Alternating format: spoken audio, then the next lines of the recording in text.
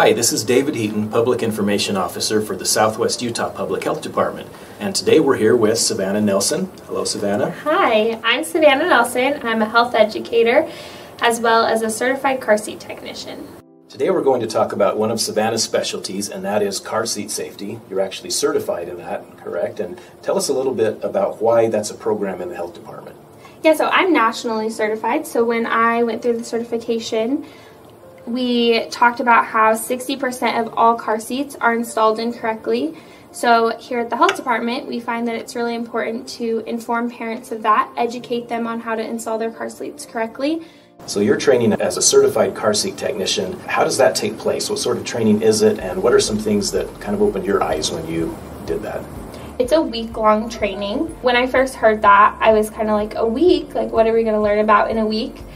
So when I went to the training, I just went in June. You go through each type of car seat. So there's multiple different types of car seats depending on your child's age or height or weight.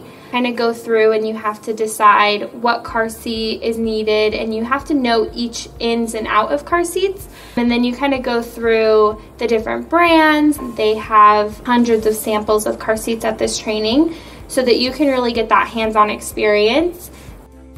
It's so important to have your child in a car seat and in the right car seat because of the way that the belts fit on the child. So for example, if your child's a little bit older, probably around 6 or 7, and they're in a booster seat, you want to make sure that that seatbelt is hitting all of the toughest parts of their bodies. So that would be like their shoulder and then their hip bones.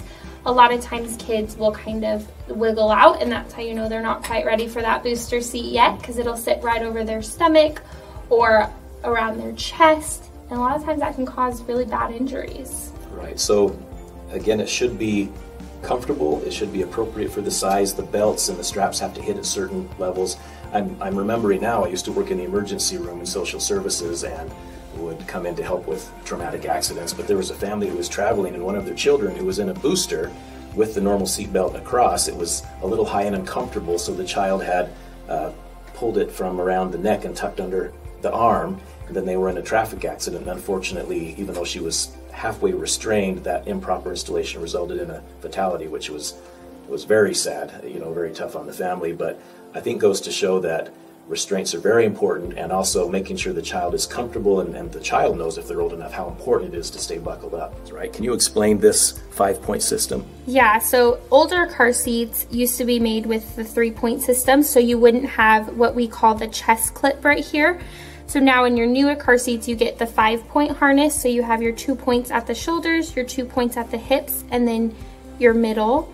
And then you have this chest plate, which is the new part, which you want to make sure is right at armpit level so that it holds them against the car seat in the event of a crash.